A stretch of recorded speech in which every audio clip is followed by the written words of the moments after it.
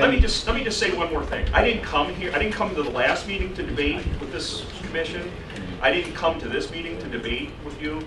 I came to the last meeting because I was requested to come to be able to make a presentation and answer questions, which I did. And at that point, questions started to be raised to me about why are we even responsible to meet the Americans with Disabilities Act. It's simple answers because it's federal law. There's things like that to come up.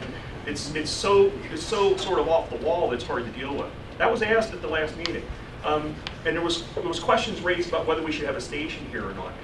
This whole part of the reason for having this today is there's been a long public process that went on in this community in Lancaster County that you couldn't have not known about if you read the papers or participated in transportation in the region.